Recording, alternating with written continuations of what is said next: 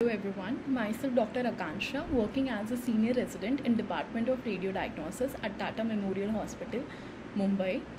The title of my paper presentation is Hepatobiliary Phase MRI as a problem-solving sequence for evaluating potentially metastatic liver lesions, a case series. Introduction. Hepatobiliary phase improves the diagnostic accuracy of MRI through its functional role. That is, hepatobiliary contrast agent are excreted by functional hepatocytes into bile ducts, enabling differentiation from liver lesions which contain non-functional hepatocytes like metastasis. Key is to have both functional hepatocytes as well as bile ducts. ISO or hyperintense appearance on hepatobiliary phase in a lesion detected in oncology patients usually indicates benign etiology, reduces the number of non-specific and indeterminate lesions, also reduces usage of invasive tests like biopsy and aspiration for characterization of these lesions.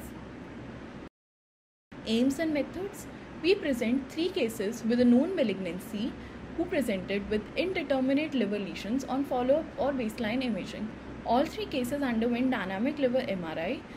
This hepatobiliary phase was obtained as a problem-solving sequence for the liver lesion characterization. MRI sequence were obtained at our institution using Philips Ingenia 1.5 Tesla MRI with a prefixed standard protocol for liver imaging using sequences axial and coronal T2 weighted fat suppressed, axial T1 weighted in an opposed phase, diffusion weighted and corresponding apparent diffusion coefficient, MRCP sequence, post-contrast T1 weighted fat suppressed arterial portal venous delayed with hepatobiliary phase was taken at 2 hours. Contrast agent used was gadobenate dimeglumine, also known as gadolinium bopta or multihans, with a dosage of 0.1 millimoles per kg or 0.2 ml per kg. Patient 1. A 51-year-old female with history of carcinoma breast, operated 17 years back with complete response and on regular follow-up, now presented with complaint of fever since 10 days. Ultrasound done was normal, however, contrast-enhanced CT showed multiple tiny hypodense lesions scattered in both lobes of liver. Rest all organs were unremarkable. Lab parameters were also unremarkable. In the CT images taken at portal venous phase, we can see multiple tiny hypodense lesions scattered in both lobes of liver. A dynamic phase MRI with hepatobiliary phase was done next to it. We can see in diffusion weighted images tiny areas of diffusion restriction in both lobes of liver which are not well appreciated on T2 weighted fat suppressed portal venous phase and hepatobiliary phase taken at 2 hours. Imaging diagnosis was given as pseudo lesions and follow-up MRI was suggested after 2 to 3 months. Liver biopsy revealed benign liver parenchyma with periportal inflammation. Also, follow-up MRI done at 3 months after the scan did not reveal any lesions. Patient 2.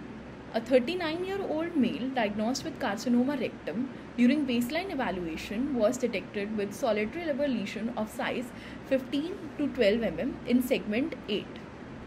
Multidisciplinary team advised dynamic liver MRI with hepatobiliary phase.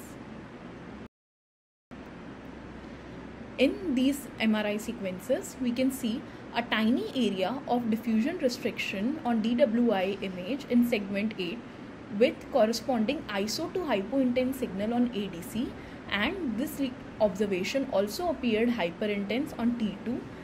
In post-contrast arterial phase, it was not well appreciated. In portal venous phase, the observation appeared slightly hypointense and became more hypointense in the hepatobiliary phase imaging in comparison to the background liver parenchyma.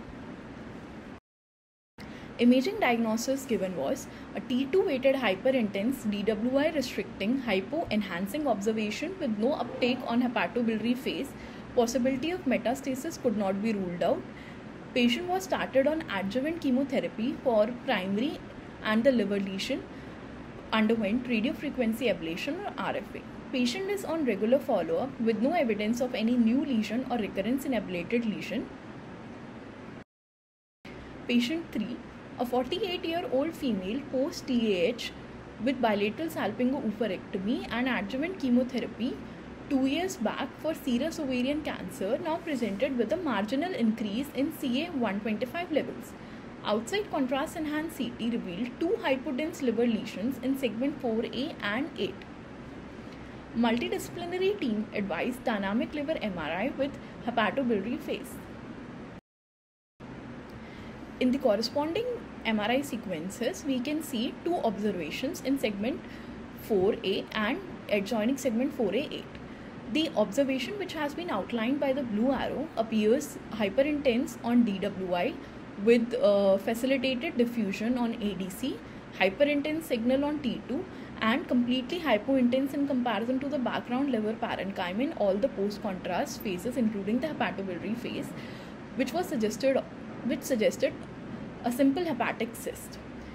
Another observation is seen adjacent to this in segment 4A8, which appears patchy diffusion restriction with iso to hypointense signal on ADC and slightly hyperintense on T2 weighted images in comparison to the background liver parenchyma.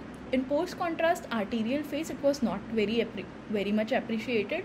In portal venous phase, it appeared slightly hypointense, and in hepatobiliary phase, it was again not delineated in comparison to the hepatic parenchyma.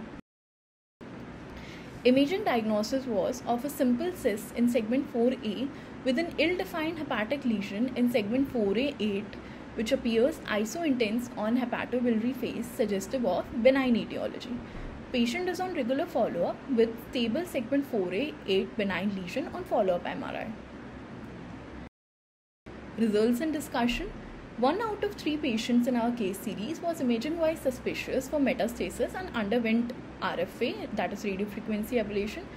2 out of 3 patients had benign or pseudo-liver lesions and were hence managed conservatively. Hepatocyte-specific contrast agents are initially distributed in extracellular space, followed by their uptake in normal hepatocytes and subsequently released into bile ducts, thus enabling comprehensive evaluation in both dynamic and hepatocyte phase. A protocol-based approach using hepatobiliary phase while performing dynamic liver MRI in oncology patients with indeterminate lesions acts as an adjuvant tool for deciding appropriate treatment strategies. Hepatobiliary phase is also useful as a follow-up imaging sequence in oncology patients with previously known benign hepatic lesions. The references for my paper presentation are given as below. Thank you.